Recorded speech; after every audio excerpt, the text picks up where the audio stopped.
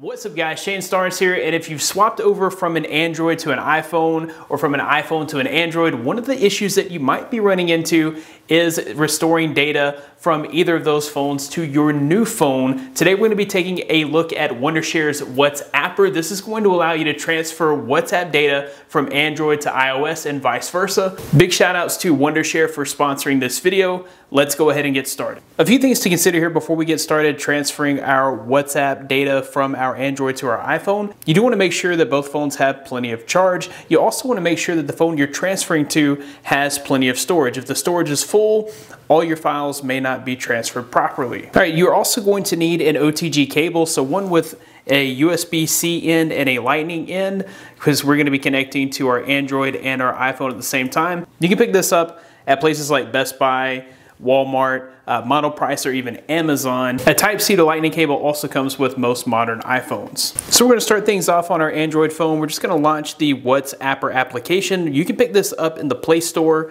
for free.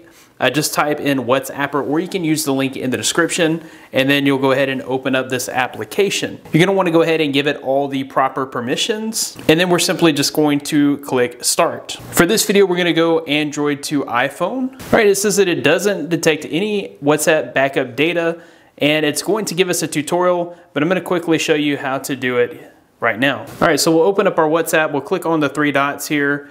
We're going to click on Settings. We're going to click on Chats, we're going to click on Chat Backup, and then we're going to click on Backup. Just give it a few minutes to back up all of your chats. All right, from there we're going to go back to the Wutsapper application and select Backup Completed. All right, from here we're going to go ahead and enter in our mobile number that we used for the WhatsApp backup. All right, we'll go ahead and enter our code there, and that's going to start the parsing process. You can see here we have all of the files to be transferred, and we'll go ahead and select Next. All right, so this is going to bring up the payment screen. It is a one-time fee of $18.99. This gives you unlimited devices for a full year. Or you can try 50 messages for free just to see how it works with your devices. You could try it, and then if you have more content that you need to restore on your new phone, then maybe you would want to do the one-time purchase. So you do have two options here. You can use the USB-C to Lightning cable if you have one. If you don't worry, you can actually do an option that doesn't require the USB-C to Lightning cable by installing the desktop toolkit. So if you use this option, it does give you a link that you'll input into your desktop to download the desktop version. We're going to use the cable to get our content transferred. All right, so we'll click on that option, and we're going to go ahead and connect the two devices. Okay, so one thing that I noticed is very important that you use the actual cable that came with your iPhone. I was trying to use a third-party cable. I wasn't able to get this message, which is what we have to have. We got to give permission to the iPhone to connect to the Android, so we'll say okay, and we'll trust it on the iPhone, and we'll go ahead and enter the iPhone's passcode. Okay, it looks like we do also have to turn off Find My iPhone before moving forward. So the way that you're going to do that is you're going to head into Settings. You're going to go to your Apple ID.